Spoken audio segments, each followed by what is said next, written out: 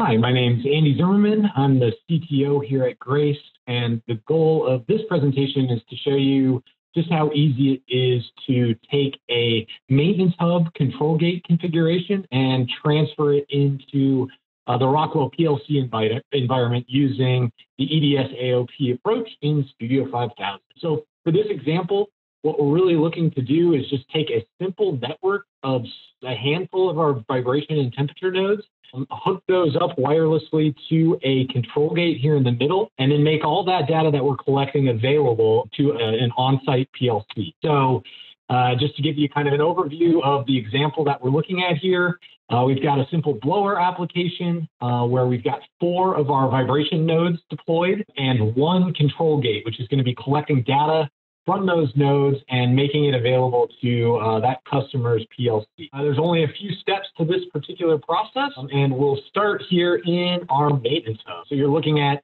our control gate configuration screen, and really all we need to do from a configuration perspective, we are assuming that you've already configured these nodes from a vibration and a wireless perspective.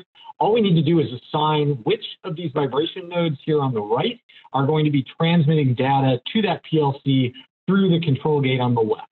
Now, if we had more than 1 control gate in this application, there could be a mix and matching of vibration nodes to control gates.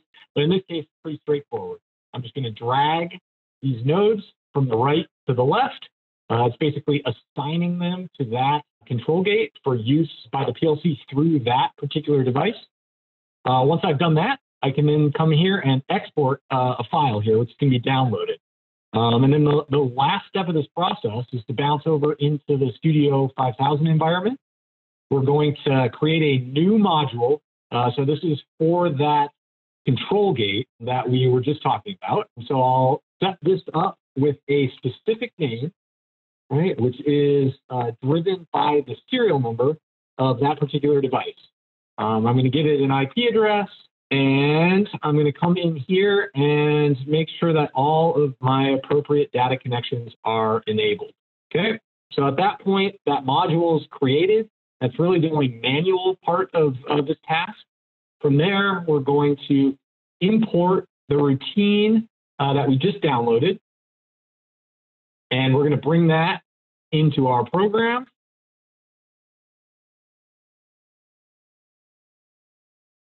All right, and that will give us the appropriate controller tags, right, from the device itself, as well as kind of the local tags that stem out of the maintenance hub itself. So these, for example, on the vibration nodes, we're going to be looking at the configuration values that we've set through the maintenance hub, as well as, once you start hooking this up and collecting data, you'll have tags for each various data channel that we're collecting from that particular device. So from there, kind of you get up and running and you ride off into the sunset. Obviously, there's a little bit more complexity to this once you get into more complex situations.